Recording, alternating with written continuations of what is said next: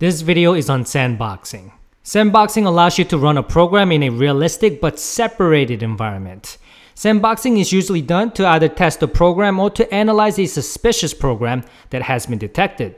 Joe and Cuckoo Sandboxes are free sandbox software that you can use as a security analyst and are available in Windows, Mac OS, Android, and Linux. You can upload any suspicious file and have these two sandbox software provide detailed report on the behavior of the file. It's pretty much a controlled environment that monitors the selected item and provides a comprehensive report on the selected item. For example, a suspicious email attachment can be opened in Sandbox first. By doing this, it can detect any malicious intent, if any. If the attachment tries to connect to any suspicious IP or tries to modify files to unknown extension, it will document this behavior for the report. If no threat is detected, users can choose to open the document.